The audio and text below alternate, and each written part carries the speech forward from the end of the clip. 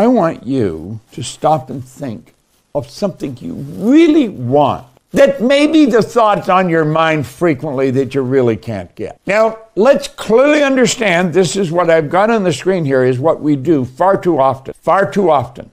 We let the bank balance control our head. Now, I never let that happen. You know why? I never look at the balance. I've never balanced a checkbook in my life. And I don't intend to ever do it. I don't want to do it. I think it's terrible work. I don't want to do it. Now, does somebody have to do it? Absolutely. And I've got people working with me. Sandy Gallagher is a genius at this. I don't want to let results control my thinking. I prefer to do this. Now look here. We know that there's a power that's flowing into our consciousness. We know that. And this power, as it flows in, it just is. It's neither positive or negative. It just is. And we can make out of it anything we want. I've got the idea here. Mikey and I are going to discuss it some more. We get this idea here. She's going to take this to the marketing team, and they're going to start talking about it. Now, let's understand this. You can do what I'm suggesting here. This is you here, and when you do this, you become like you're magnetized. Whatever idea you hold, you impress upon your subjective mind. This is the part that you've got to try and get straight. Your subconscious mind is part of everything. Everything's hooked together. Remember I say the levels of vibration, there's no line of demarcation, they're all joined together. Each one is hooked up to the one above and the one below.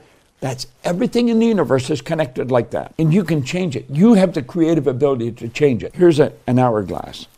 The sand in the glass is running here. It never stops. The glass that's holding the sand used to be sand. Now think what I'm saying. The glass that's holding the sand used to be sand. But we have learned how to alter the molecular structure, change the vibratory rate of the energy that we call sand.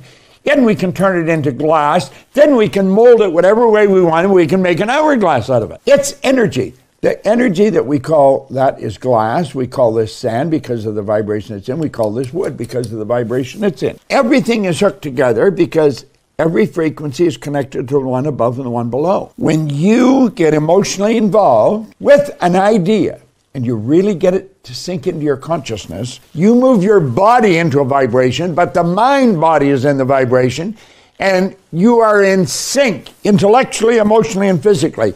The consciousness and the subconscious and the body own the same vibration. You have a strong attractive force set up. The force is going to start attracting to you from every side of the universe whatever's necessary to manifest that idea in physical form or in result. That is the result you want to see, not the one that exists now.